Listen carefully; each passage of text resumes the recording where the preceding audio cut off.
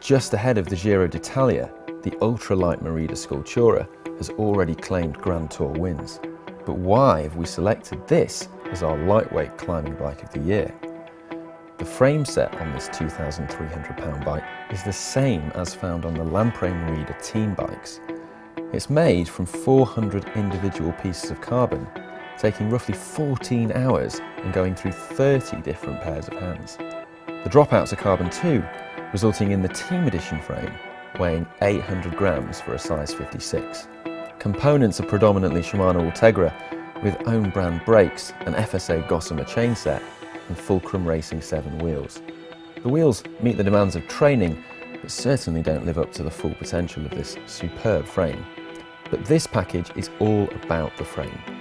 If you were to buy a specialised S-Works tarmac, the frame set alone retails at £2,900, considerably more than this complete bike.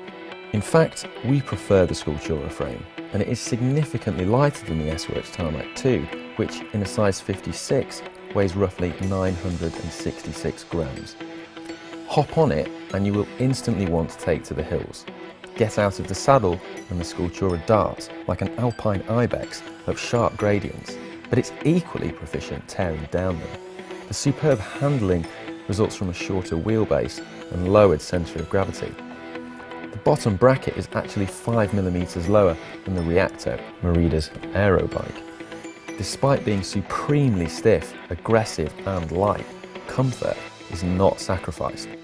The bottom bracket direct mount rear brake is situated primarily for improved comfort, as it allows the stays to flex in two directions. The Scultura comes with 25mm tyres that can accommodate 28mm easily, further bolstering comfort. You can comfortably ride this bike all day. For the price, you will struggle to find a complete bike with a frame this good.